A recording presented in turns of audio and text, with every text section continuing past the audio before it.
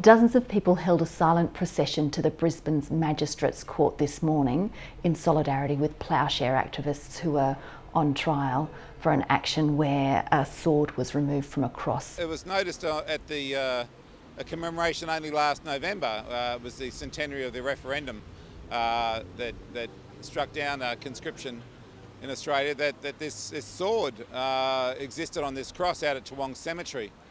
And from that moment, Jim thought that this is a desecration of, an important Christian symbol that we hold dear. Well, we're saying we didn't do any damage to anything. As I've said before, damage was done when a sword was put on a cross.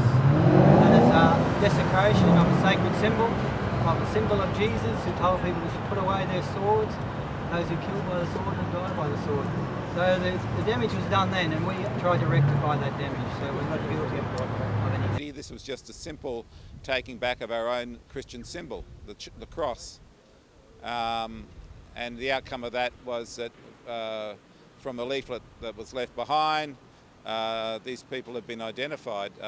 Jim and Tim, Andy and Franz have been charged with willful damage. I think people are sick of war, sick of killing, sick of Christian complicity in killing, people using God as an excuse for killing, and so people are supporting our action rather than leave it in.